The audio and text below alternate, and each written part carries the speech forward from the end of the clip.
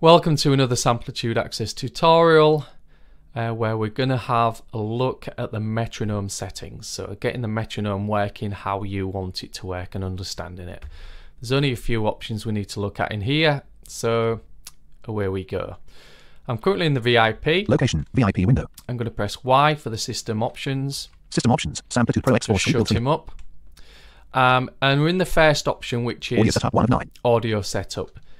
So this is a long list of options, main options that we can tab into. So you can either arrow down here or use first letter navigation. So I'm going to press M. M, MIDI, 3 of 9. M, metronome. And M again to metronome.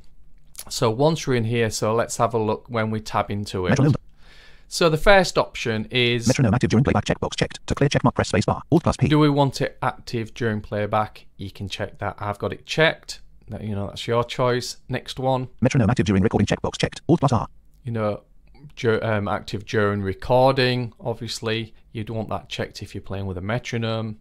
Next option. Metronome recount for recording measures. Edit 1. Alt plus M. So the pre-count for recording measures is how many bars is it going to play before it starts recording. So I've got that set to 1 bar. So 1. So when I press record, I'll get a 1 bar intro with the metronome and then recording will start. Set that to, you know, whatever you want. Tab again. Metronome play VIP during pre-count, checkbox not checked. Alt plus V. Okay, play the VIP during the pre-count means if this is checked, you will hear any audio while the counting starts. So if you've got a 1 bar counting, you will hear 1 bar of whatever audio you've got in your project being played along with that metronome before the recording starts. So again, it's your own personal preference. It's unchecked at the moment. Tab again. Metronome recount clicks only, checkbox not checked. Alt plus E. Okay, so pre-count clicks only.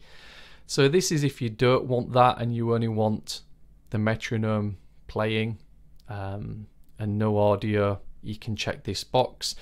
Even though I think by default that is what will happen. So this is a little bit of an odd setting in Samplitude, but again, it's there if you want to check it, if it makes a difference to you.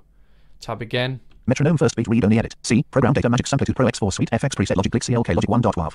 Okay, so the next one is telling us that we're using a wave file for the audio, for the metronome. So it's an audio file for the first beat and the 2, 3, 4 beats. Okay, so the first beat will be a bit louder, a bit more accented, and by default you will have a particular set of wave files that sound your metronome. In here you can then select from other options that Samplitude gives you, or you can import your own wave files to act as the metronome, or get any freely available metronomes and import them.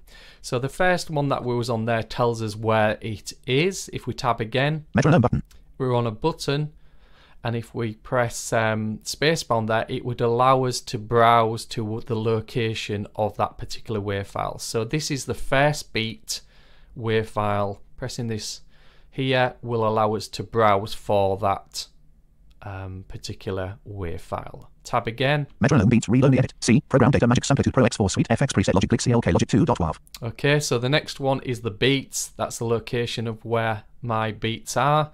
Tab again. Metronome button. And we've got another metronome button. Again, press spacebar to browse for the wave file that's going to act as your beats. Tab again. Metronome volume, left right slider, 99%, Alt plus L. Got the volume of the metronome there. Change accordingly with the arrow keys or page up, page down. Metronome device, combo box, stereo master, 1 of 7, Alt plus D. And then we've got the device where it's going to be playing through. I just leave this at default because it's using your stereo master. Okay, but again, if you need to change that, you can in here.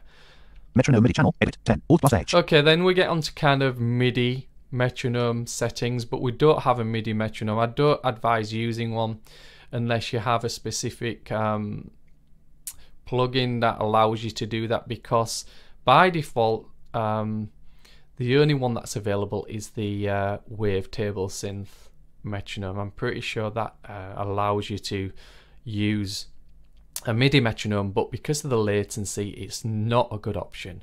So we highly suggest using audio for your metronome. So we can just skip through these options. Metronome note value, edit. Metronome MIDI output device, edit. Metronome velocity, edit. Metronome velocity, edit. 60. Metronome MIDI output device, metronome audio, metronome radio. OK button, Alt+O. And then we're back round to the OK button. Cancel button, Alt+C. Cancel. I'll just cancel that. Enter. Samplitude Pro. So that's the options for setting the metronome options, you know, to suit your needs when you're recording, whether you want a 1 bar, 2 bar intro, whether you want to hit audio or not.